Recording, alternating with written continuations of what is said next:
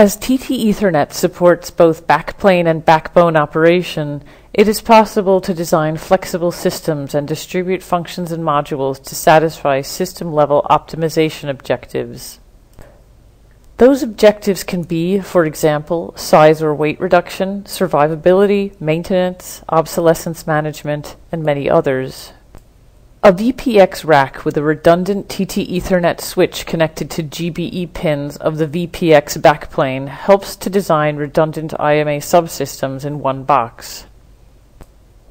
Those boxes can be fully integrated with all other networked subsystems and sensors integrated by the TTEthernet backbone.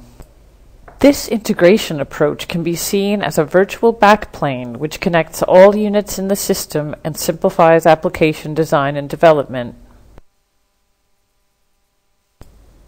From the application perspective, all critical systems can access data just in time by emulating a conflict-free shared or reflective memory using periodic message passing of global data over TTEthernet. It depends on the system configuration at the network and platform level which functions can access which data.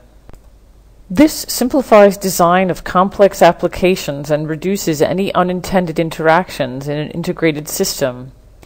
The control system designer is not concerned about any platform details, as he has all required resources for his applications. In parallel, all less critical maintenance or health monitoring data collection can run in the background via standard Ethernet and will not impact critical functions. Needless to say, if we reserve the synchronous bandwidth for audio and video, those functions will also not be dependent on any other traffic in the network. The system can be made fully scalable, as any new function or upgrade will not impact operation of existing critical functions.